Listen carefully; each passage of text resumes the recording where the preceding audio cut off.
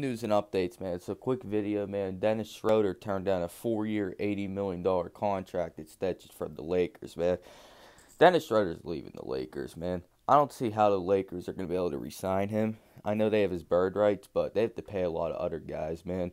And Dennis Schroder, man, he turned down a 4-year, $80 million contract, man. Wow. Let me know what you guys think about this, man. Smash the like button, man. Hit that subscribe button, man. Hit the subscribe button, man. We are 20 subscribers away from hitting 100 subscribers, man. Hit that subscribe button, man. Man. Dennis Schroder turned down a 4-year, $80 million contract, man. Let me know what you guys think about that, man. All right, buddy. Peace.